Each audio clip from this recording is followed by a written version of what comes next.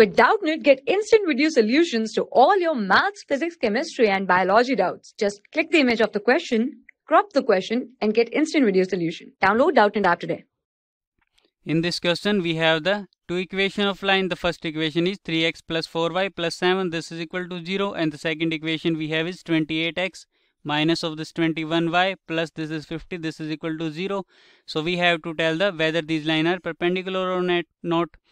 So we can solve this question as first we will write the first equation. This is we have 3x plus 4y plus 7. This is equal to 0. So from here we can get the slope of this line, or for the finding slope we have this is the standard equation of line y equal to mx plus c. In this standard equation this m is the slope.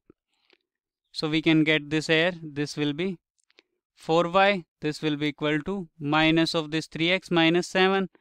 And this y will be equal to minus of this 3 by 4x minus of this 7 by 4. So from here we can say that this m1 is the slope of first line. This will be equal to minus of this 3 by 4. So from here we can get the second line slope also.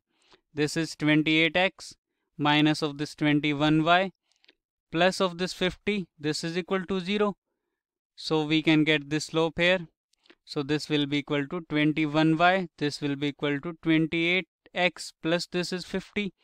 So the y value will be equal to, so this y will be equal to 28 by 21x plus this is 50 by 21. So we have this slope. The second slope we have is this m2. This will be equal to 28 by 21. By simplifying we have got this is 4 by 3. So the m1 is minus 3 by 4 and the m2 is 4 by 3. So for the perpendicular line, this m1 cross m2, this should be equal to minus of 1, and here we have this m1 is minus 3 by 4 into this m2 is we have 4 by 3. So by simplifying this will be equal to minus of 1. So these lines are perpendiculars. Yes, thank you. For class 6 to 12, IIT JEE and NEET level. Trusted by more than 5 crore students. Download Doubtnut app today.